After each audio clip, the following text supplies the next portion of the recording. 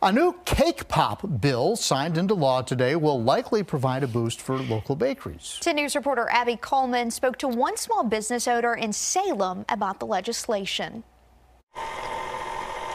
If you walk into Julie Parsons' house on any given day, chances are you'll find her baking a sweet treat. And then I'm going to add my eggs.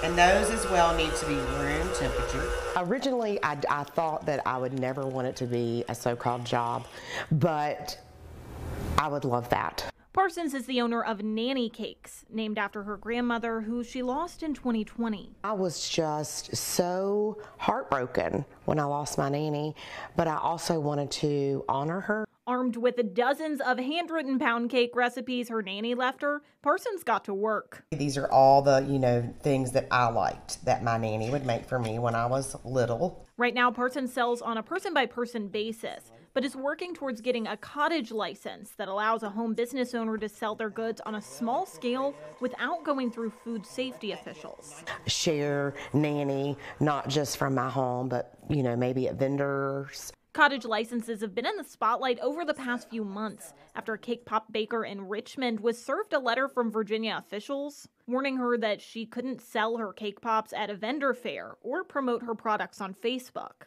Governor Youngkin got a hold of this and said it was a violation of the First Amendment.